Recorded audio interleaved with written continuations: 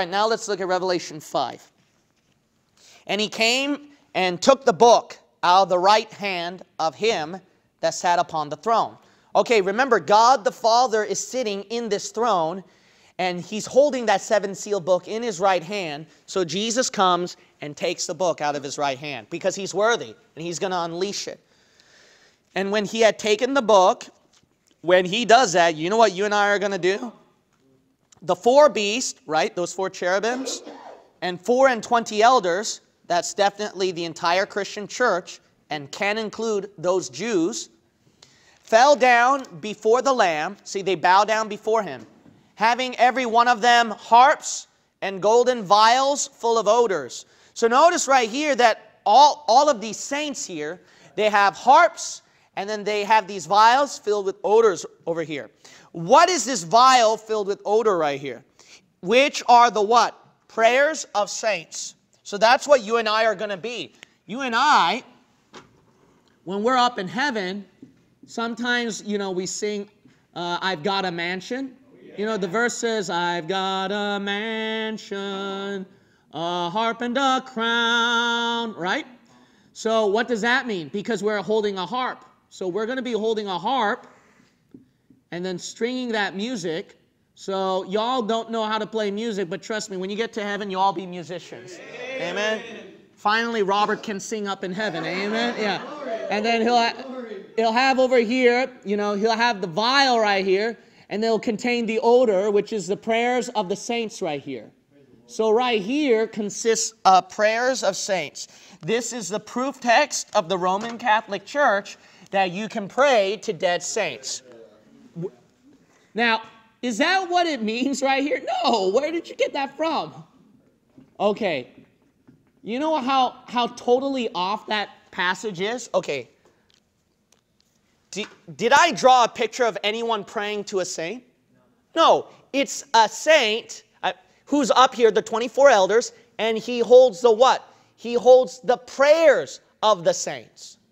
So notice that, you'll notice right here in verse 8, no one is praying to the saints.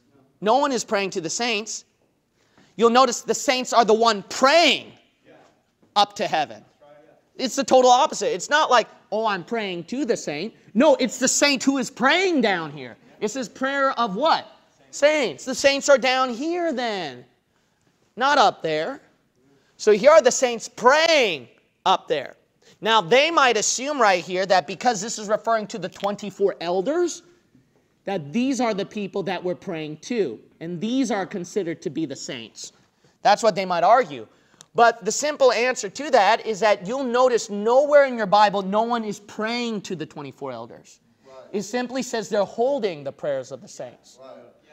You know who they're praying to? Okay, let's look at the context of this prayer of saints. You know what that is? Let's look at the book of Revelation again. Let's look at Revelation and see what they do with the prayers of the saints here. Chapter 8. And then we'll look at verse 3 through 4. Verses 3 through 4. Revelation chapter 8, verses 3 through 4. Now, if you want to debunk some Catholic apologist who pulls up this passage, you'd want to know this verse. So make sure that you point out Revelation chapter 8, and then verses 3. And let's keep reading here. Another angel came and stood at the altar having a golden censer, and there was given unto him much incense, that he should offer it with the prayers of all saints upon the golden altar which was before the throne. And the smoke of the incense, which came with the prayers of the saints, ascended up before God out of the angel's hands. And the angel took the censer and filled it with fire of the altar, and cast it into the earth. And there were voices and thunderings and lightnings and an earthquake. And the seven angels which had the seven trumpets prepared themselves to sound.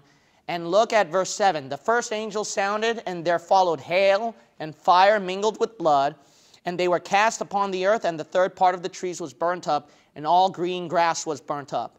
And then you look at verse 8, 9, 10, 11, 12, and then chapter 9, verse 1 and onward. You'll notice once there was this angel up in heaven. So this mighty angel who comes down out of heaven, what he does is that he takes the prayers of the saints right over here, and then he casts it into the altar. So whatever this altar is up in heaven. When he casts it in front of this altar up in heaven, then all of a sudden outside of that, God's judgment starts falling. And then when his judgment starts falling, you'll notice the first angel, second angel, third angel in those verses I mentioned, judgment starts to fall. So notice the point is, judgment falls out of the prayers of the saints. So whatever these prayers of saints are, it has to initiate, it has to somehow commence God's judgment. Why would these prayers start God's judgment? Because look what they were praying. Chapter 6. Look at chapter 6. Look at chapter 6, verse 9. Chapter 6, verse 9. So Revelation chapter 8, verse 3 to end. And then look, and then add that with Revelation chapter 6. Verse 9, and when he had opened the fifth seal, I saw under the altar the souls of them that were slain for the word of God and for the testimony which they held. Notice tribulation saints who are executed and killed by the Antichrist system. Look at verse 10, their prayer. And they cried with a loud voice, saying, How long, O Lord, holy and true, dost thou not judge? And what's their prayer? Avenge our blood on them that dwell on the earth. So when does God answer that prayer of vengeance? Look at verse 11. And white robes were given unto every one of them, and it was said unto them that they should rest yet for a little season, until their fellow servants also and their brethren that should be killed as they were should be fulfilled. Notice God saying, wait till all the other saints are killed, because I'm storing up that wrath. Then I can have all your prayers together, crying out for vengeance, and then when you cast it on the altar, I'll send vengeance upon this earth. That's what it is, Revelation chapter 6, verse 9 through 11. By the way, this is the perfect proof text that debunks praying to saints, because look at verse 10. Who were they praying to? To Michael the archangel? Were they praying to St. Chrysostom? Were they praying to Papa John? Were they praying to like St. Joseph, St. John the Baptist? Were they praying to Saint so-and-so? Saint Lucifer maybe. But the thing is that you'll notice that the prayer is to God Almighty. The Catholic Church, they're probably praying, like I said, to Lucifer. Maybe that would be the only correct answer. But you'll notice that at verse 10, it debunks the notion of praying to saints. No, it's the saints who are praying to God. Total opposite. So these verses prove that you can pray to dead saints. No. One, you got the opposite. It's the saints praying, not being prayed to. Secondly, you'll notice that it's praying to God, not praying to people over there. So keep these two passages in mind. They're going to be important because Catholic apologists who want to defend praying to saints, this has become a new argument for them that they like to use. So keep that in mind. Okay, let's go back to Revelation 5 and then verse 9. So we got a harp and we're obviously going to sing. See that? So we're going to sing in beautiful chords, you know, like that. Yeah. Yeah, so everything will be fine and dandy. So maybe Sister Joyce, her voice will not change because it's always been great, you know, but all of us are going to change, you know. All of us are going to change in singing voices. And then it's all going to sound great all of a sudden. All of us is finally going to sound great. And then, that's why the verse says at verse 9, and they sung a new song.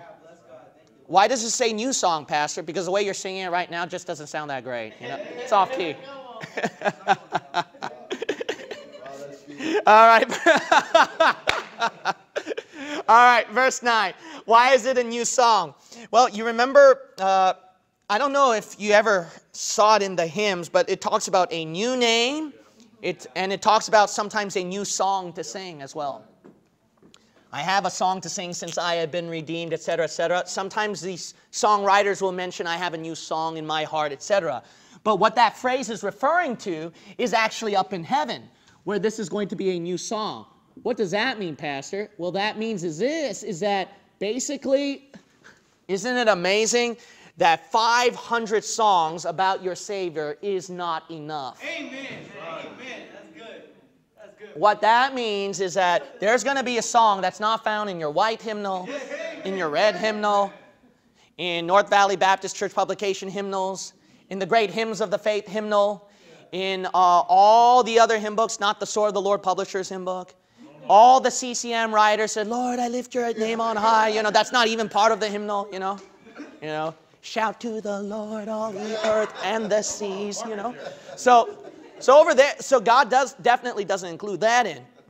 And imagine these CCM songwriters, they don't know how to sing all this time. And God if they're saved people, God's going to tell those guys, this is how you should sing. Stop dancing around, Toby Mac. That's being stupid right there. Stop rapping. That is so awful. No, I'm going to teach you how to sing it. Any of the Hillsong people who are saved, God's going to correct every one of them. So one of them is going to take out an electric guitar, and God's just going to slap down on the ground and say, stop that. Here's a harp. Now play that one. Now you string on that one, all right? Not that stupid electric guitar. Amen and amen. So God's going to give a new song for all of us, where this is not found in any hymn book, and that's just going to glorify the Lord. Can you imagine all these songwriters who had such a song in their heart when they wrote those hymns, like Horatio G. Spafford, where he had to have his wife and children dead to produce the song, It Is Well With My Soul? And even that person's song alone is not enough, is not as wonderful compared to the new song God's going to give to all of us. Fanny Crosby wrote like scores, if not hundreds of songs while she was blind. And God gives Fanny Crosby, here's a song that you never thought of before. Man, wow, glory to God, man. You just want to run the aisles after that, amen? All right. They sung a new song saying, what did they say? Thou art worthy to take the book. Amen. Jesus is worthy to take that book and to open the seals thereof. So he's going to break off these seals.